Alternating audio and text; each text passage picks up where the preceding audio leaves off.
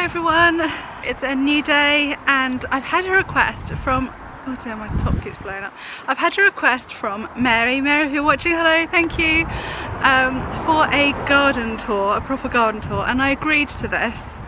And then afterwards, it's just been raining and miserable for about 2 weeks, about a week and a half at least.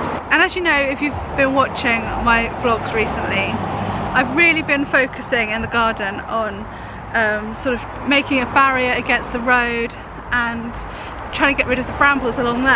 And whilst I've been doing that, the rest of the garden has just got neglected. So I said I'd do it, so I'll do it, but the garden is not in the best condition at the moment. Even our guy that we have coming round to mow the garden hasn't been round, so the lawn isn't even looking good. But I didn't want to leave it any longer. I thought, well, shall I leave this until I'll spend the whole summer really working on the garden, getting it looking nice? And then I thought, well, there's no point in that because the garden is already past its best flower wise. So I thought I'd better actually quickly get out here and show you, even though the weather isn't great and it's a bit windy and the traffic is really busy even though it's Sunday, so I hope you can hear me. And I thought I will show you around anyway. I won't give you a proper full tour.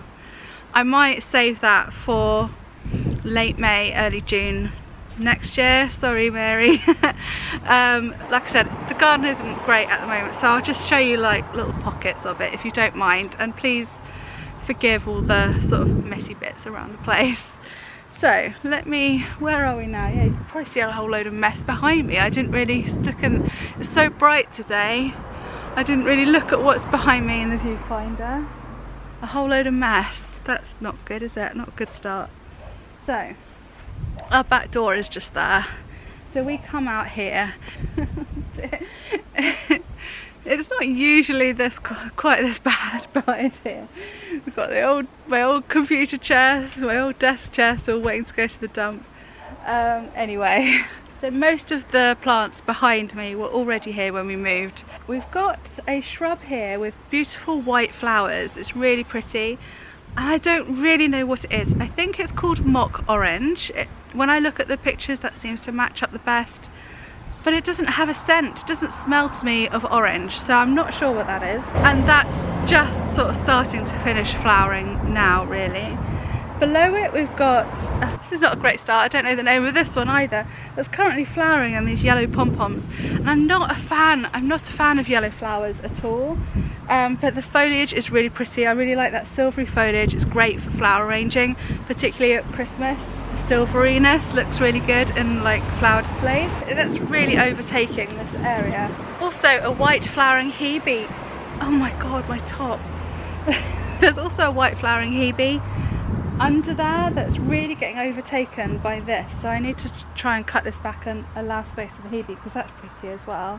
We inherited 4 peonies from the previous owners, and they've never once been consistently flowering. I don't know, maybe it's my fault, maybe I'm not giving it what it needs. We only had one flower and I'm afraid that's just gone. In fact, it might be easier if I just talk and point at the plant. This is the one that I think might be mock orange. Tell me if you know differently. So it's got pretty white flowers there that are just going over now.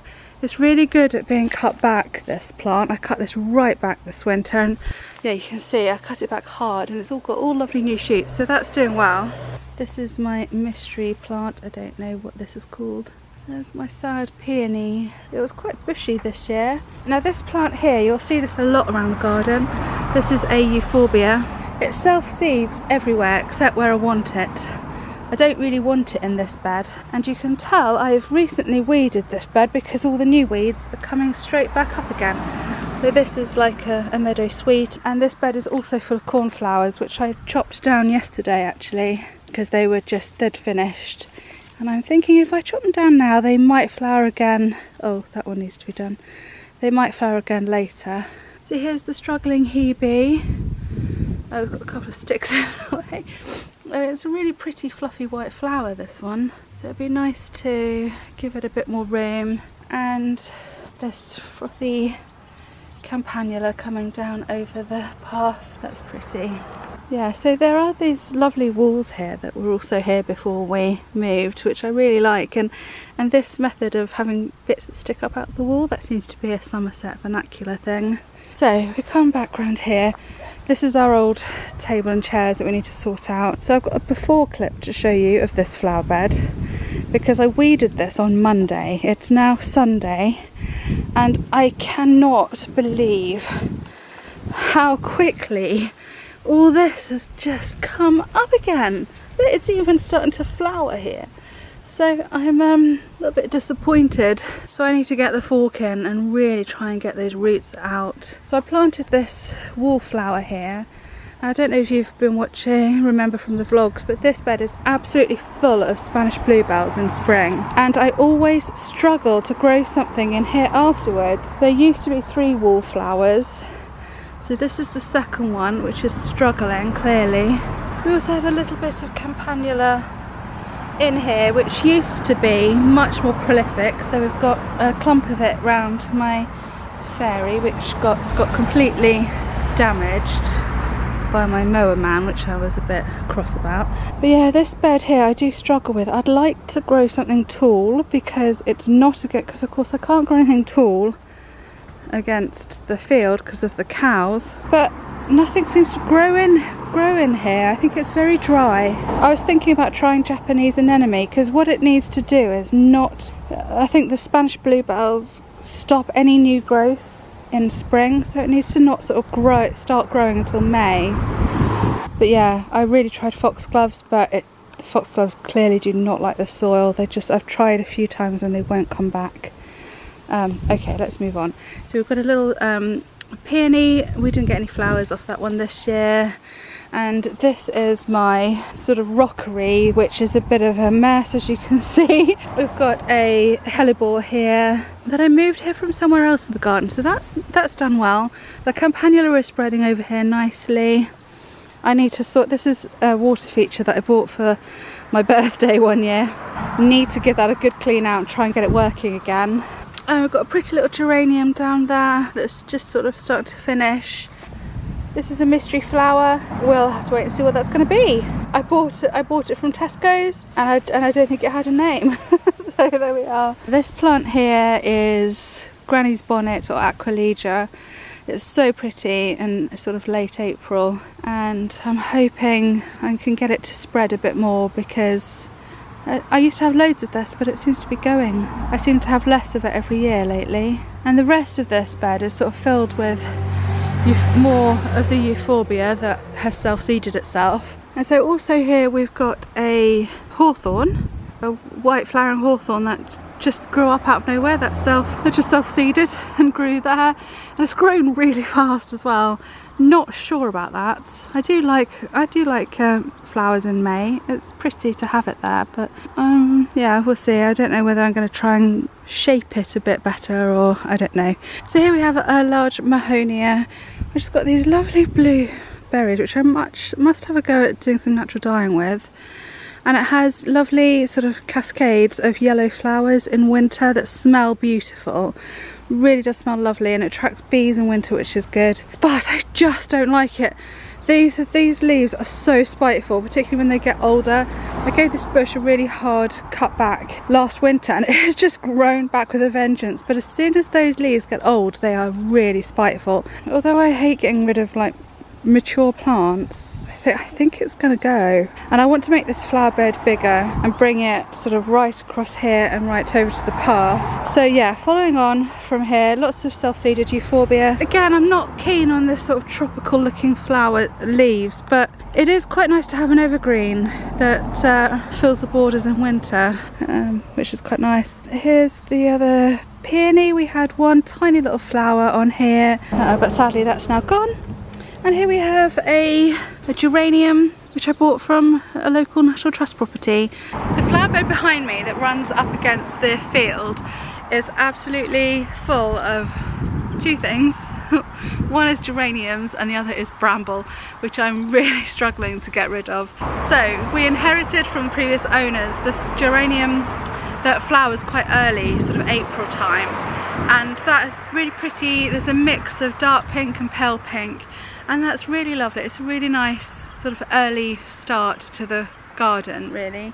And then I've filled it out with a few more geraniums that I've bought various different places. There's a lady in the village that sometimes sells plants. I've bought some from the nearby town fair, and some I've brought from my old garden from over 12 years ago. I love geraniums. They're so hardy, they can be moved, they can be split and separated, and the slugs, most importantly, the slugs don't eat them. I don't know whether it's being against the field or not, but we have hordes of slugs coming into this garden, and I have tried in this bed all the nice autumn flowering daisy style flowers, and the slugs just obliterate them. So if you know of any late flowering geraniums, please let me know, because I would like to get some August and September colour in this border. But I'll show you what it looks like at the moment. We now have company, so I can't, obviously for that reason, I don't want to spend too much money along here, because if I do manage to get rid of all this bramble, then obviously the cows will have much easier access. And yeah, I mean, this geranium for example cost me 20p, so if the cows eat it, I'm not too fussed. I'll be disappointed, but there we are. Also, when we moved here, this whole border was full of conifers, which we've cut down, but we have still got this, we have still got the stumps left over, so that's what these mounds of grass and ivy are. Yeah, as you can see, the bramble has got completely out of control along here. We've got a lovely elder, which I don't know how big to let this grow, because I don't know, it'd be nice to have some shade. This is south facing garden and we have no shade in here in the summer at all. So I'd like to let it grow, but then of course it will also block the view, and we have this gorgeous view. Why the previous owners had a whole row of conifers blocking that view, I do not know. So the next geranium to show you, this is one of the ones that I split into a few and brought with us. So this came with us from the old house. It's so pretty, it's doing really well this year. And this is the one that I told you about was early flowering. I never quite have the courage to cut them right back to the ground, but I think I'm going to this year. I did plant a rose in here. I think it's a ballerina rose, and I'm regretting it. I kind of like the idea of having just a geranium border, really. It doesn't look too out of place actually, but I think these grow quite tall, and I think then it would. So I'm gonna wait obviously until this is finished flowering, and then I think I'm going to move that over to here. I think that would look quite nice here. So yeah, walking along, more of the spring, early spring geranium. Now I've got another geranium I planted in here which doesn't seem to have flowered yet, so it'd be quite nice if this one is a late flowering variety. I can't remember where I got this from now. This plant, see, this is the problem, you get all the country hedge plants just cropping up. It had quite pretty white flowers, similar to elder but actually a little bit whiter, but they absolutely stank. So I think I'm going to cut that right back, because I don't know what it is, but wasn't too keen on it. This is more of that 20p geranium that's spread about nicely. This rose, yeah, this I planted a while ago. This whole area here needs so much work. Let me step back to give you a fuller picture. It's just got chock-a-block. This bush here is a forsythia that flowers sort of late March. In yellow, again another yellow flower, but that was already here, and that seems to be spreading, so I need to dig these up and possibly give them away in free cycle, or I know my mum wants one actually. Yeah, this needs a lot of work. We've got geraniums in here too that I've planted. This one, which hasn't flowered yet, is more of that lovely purple one, and that's more of that cheap one, and that's another cheapy one as well, but they do provide nice colour in the borders. Yeah, so I need to clear that out, and it's all full of ivy as well, so I need to get the ivy out. We do have this lovely pink rose that is climbing up it, but it's flopped down. Oh goodness, it badly needs deadheading as well. I don't know what variety of rose it is, but it's a really good one. I mean, this one is obviously starting to fade, but look how many buds are still coming, and it responds really well to deadheading. It just keeps flowering all through the summer. So yes, as you can see, my archway is still on the floor. I'm hoping we're going to do this later today actually, because we went to B&Q this morning and bought a couple of stakes to stake it in, and hopefully that will help keep it in position. I'm not going to show you in the wild garden. I'm going to wait until that's actually done. Got another big geranium here, which doesn't seem to be flowering very well this year. This is the flower. Let me move this giant bramble out of the way. So this one usually flowers really well, so obviously it didn't respond well to the dry spring, but this is quite a striking one. I like that one. Got an oriental poppy poking out at the back there. I'm trying to stick to a colour theme of pinks, purples and whites in this main bit of the garden.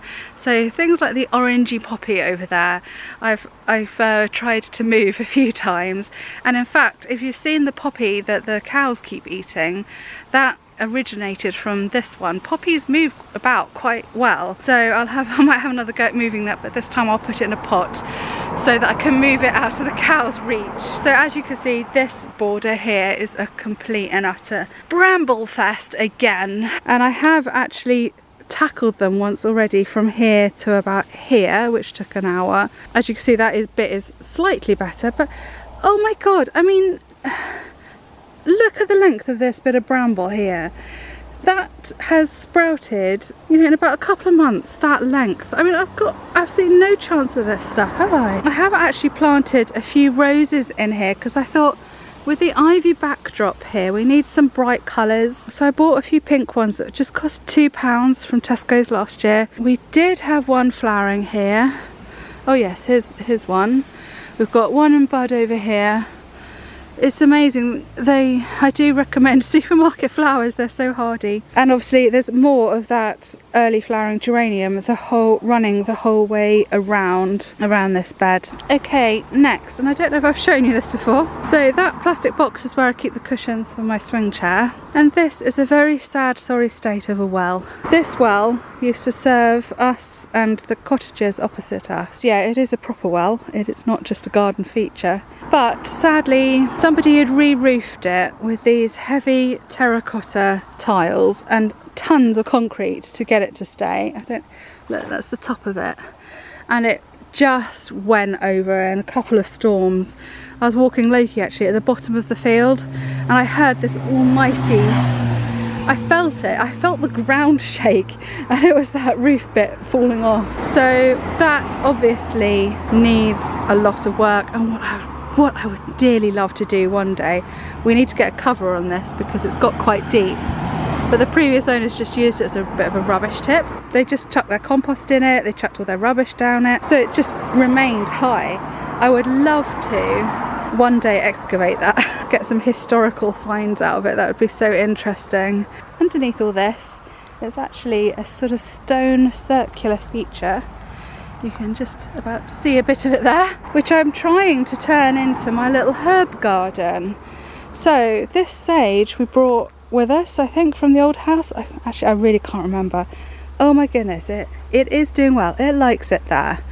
Also this rosemary, my parents gave me that as a tiny little plant about that big. And that was only like 3 years ago, and it's just this huge lovely bush now. And then we also have this herb, which I still don't know what it is. Claire, if you are watching this, Claire and Spiros would know. Yeah, so I'd love to know what this herb is. It has really delicate white flowers a bit later in the summer. And then we have this blimmin' sycamore. I'm sorry people, I'm sorry anti-weed killer people, but I'm gonna get some weed killer on that. It's just the more I cut it back, the healthier it grows, the healthier it regrows. So I'm going to try and get rid of that. And then amongst the herbs, we've got a couple of sort of scrambling roses, which are really, really pretty. Although they're not, again, they're all looking a little past their best. I only came and deadheaded this like 2 days ago, and obviously the wind and the rain that we've had this week has just knocked them for six, because it's a real shame not to show you it all completely all pink and white. It looks very pretty. Okay, so now we're back to the bits that you have seen plenty of as I've been working on a sort of a makeshift fence to go against the road. Oh my god, someone's having a barbecue and it smells delicious. So let me try and point these out quickly as we can. I've got a hazel growing there that I think I brought with me from the old house. Yes, I did. That's finally doing well. I was thinking the other day, I'm sure we never used to have privacy issues with looking that way, and I couldn't remember what was there before, so I dug out some old photographs and there seemed to be like just a natural thick bramble hedge that side.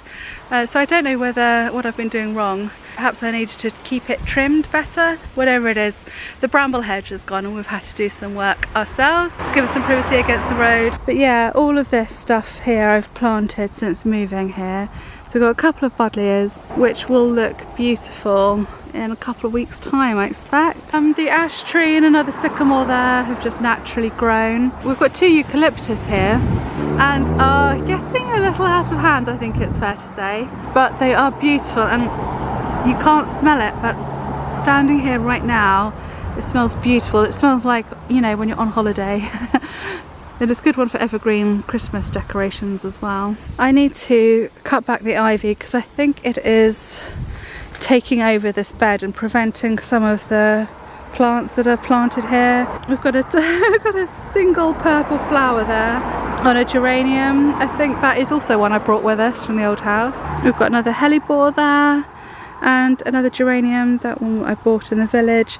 This is another one of the purple we've got on the opposite side of the garden that we brought with us from the old house, and it's not even like I planted that in the old house. The previous owners of that planted it. So this geranium is about 25 years old and still going strong. So yeah, another reason for geraniums. We've got a rock rose, I can't remember its proper name, which again, as you can see, is just past its best now.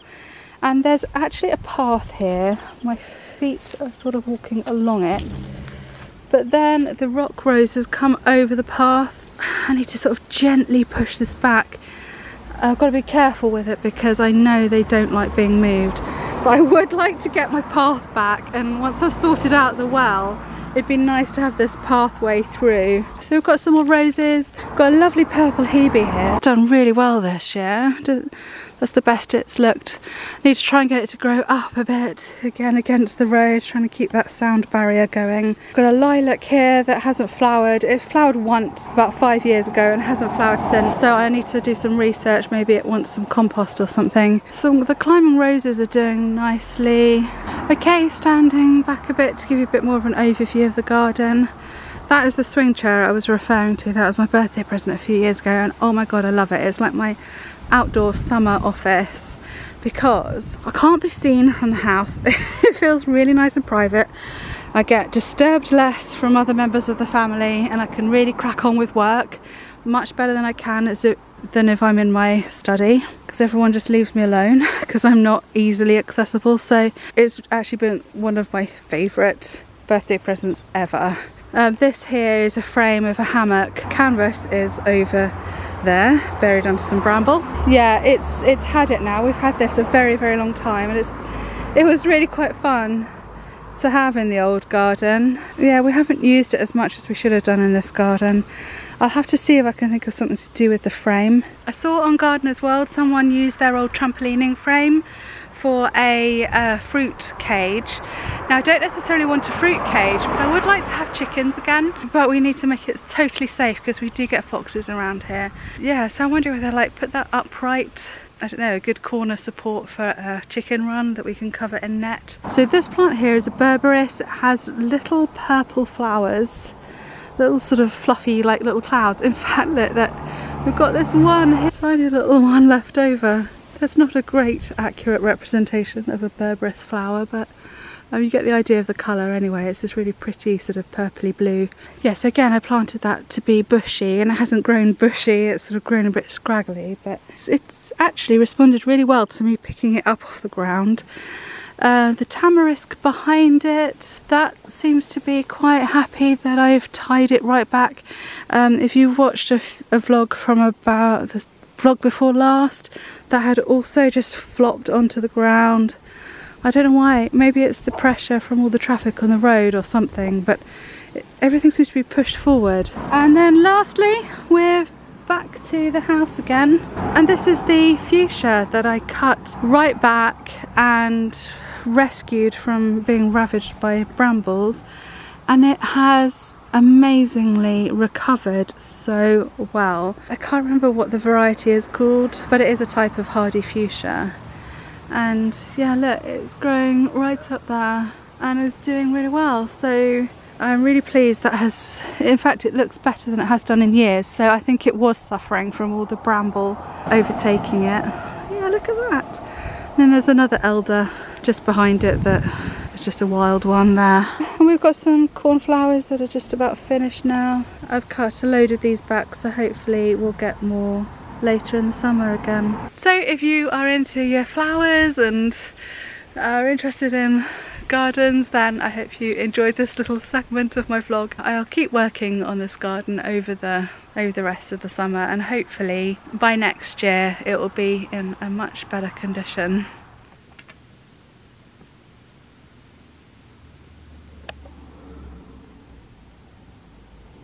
So before I go to bed, before we lose the last of the natural light, there's one more thing I wanted to do today, and that is experiment with this plank of wood.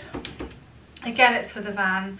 The van conversion is really what we're doing at the moment. That's what we're doing over the weekend. Last night I painted the cupboards that he'd just finished building, with undercoat. And I also painted this spare plank of wood with undercoat. Ready, because I want to do a sort of blendy, vintagey effect with the paintwork on it. So these are my colours.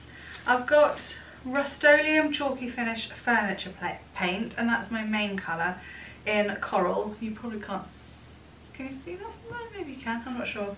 And I'm going to blend it out with, and I don't know whether this will work because I only need a little bit, but I got a home-based tester in Irish linen, and that's just ordinary wool emulsion. And then I've also got a crown tester called Addiction, which is like a plummy purple. So yeah, I want to have a go at this blending technique that I've watched on YouTube. Let me get a brush open. So I thought I'd just do a quick video to show you what it might be like.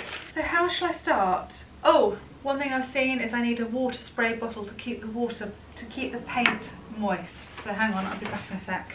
I think I'm going to start with the Irish linen because, no, I've changed my mind. I'm going to start with the coral colour. By the way, I know you can do furniture paint straight onto wood, but this wood that we've been getting from Wicks is so cheap and nasty. Honestly, it's still seeping sap in some of it. So I thought I ought to do an undercoat. Oh, this is just going to soak straight in, and it wouldn't be possible to blend it at all. So I hope that was the right decision. I don't really know. It seems quite watery. Did give it a good stir. I like this colour. I wanted to add a sort of a bit more of a girly touch. Otherwise I can imagine that I mean, we've got to share it obviously, but I can imagine the van ending up a little bit blokey. I'm not in my painting clothes. I hope that didn't help. So here's some advice. Definitely stir well if you have this.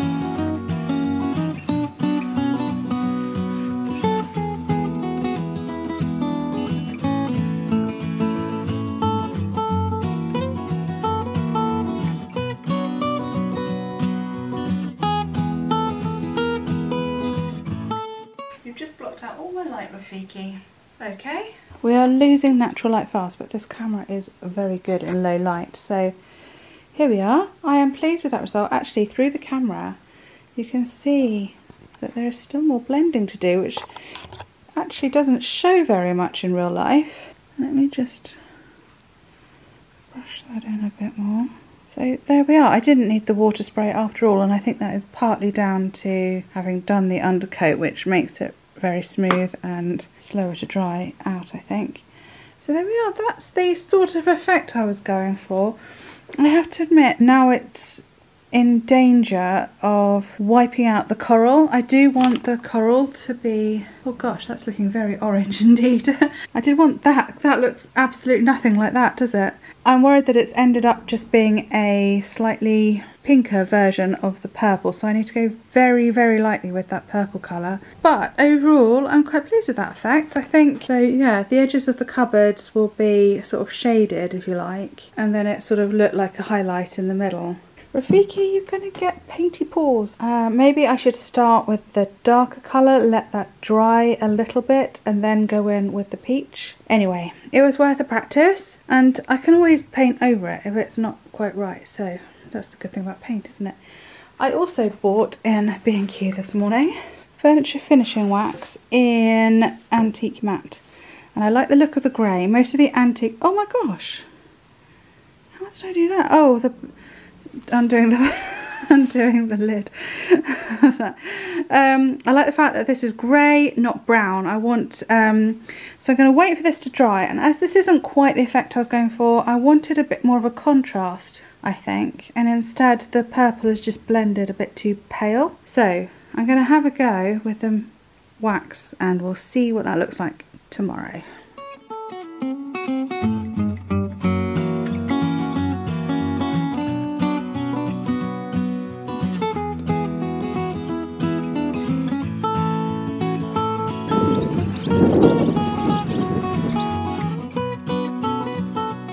Well, I've had to come back indoors because it's just too windy out there and you'd never hear a word I said. So yeah, I've just experimented with using the antique matte furniture wax. I'm very, very pleased with the colour. It's not at all brown, it's the proper grey that I wanted. But it is a bit like, once it's there, it's there. It's not like paint, you can just sort of wipe it off. And it dried really, really quickly. So this bit obviously went on quite thick. I quite like the effect, and then I sort of just brushed on a bit like that. I quite like that bit too. And then just now I got some of the purple paint back on my dry brush and added that, and I quite like that effect too. Obviously that was a mistake. And then up here I applied the wax with a cloth instead of a brush, and it's definitely fainter, but you haven't got that sort of antique-y feel that you get with a brush. So I think I just need to practice putting it on very, very lightly with a brush.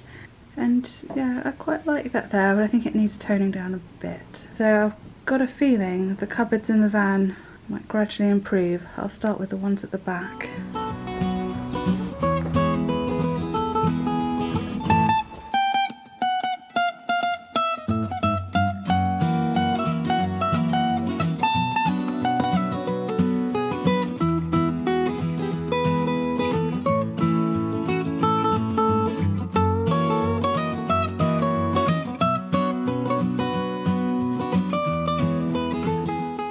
It's the hottest day of the year, so of course I picked today to finish the archway, and it is finally flipping done. I am so glad it's done. It's nowhere near as pretty or as good as what I had imagined in my mind, but never mind. It's a good start. I'm going to call it a good start because I'll show it to you again maybe in a few months' time, maybe not until next year, but hopefully by then I will have trained Ivy up the stakes. In the end we bought 4 stakes to hold it and keep it sturdy in place, dug a deeper hole and all that stuff, and now I think it will stand up to the wind. I also managed to pull down the long bits of willow to make it a little bit shorter and a little bit sturdier. So yeah, done. Like I said, it is not pretty, but it will look better when the roses are rambling over the top of it and Ivy is hiding all the ugly bits. And of course the dead willow leaves need to drop off as well. That's looking a bit messy at the moment too. But yeah, we get there in the end, don't we? So I hope you've enjoyed seeing what I've been up to lately. If you've got a friend who you think would enjoy this channel, I would really appreciate it if you shared the link with them. That would be great. And thank you for watching. I'll see you again next time. Hope you're having a good summer. Bye.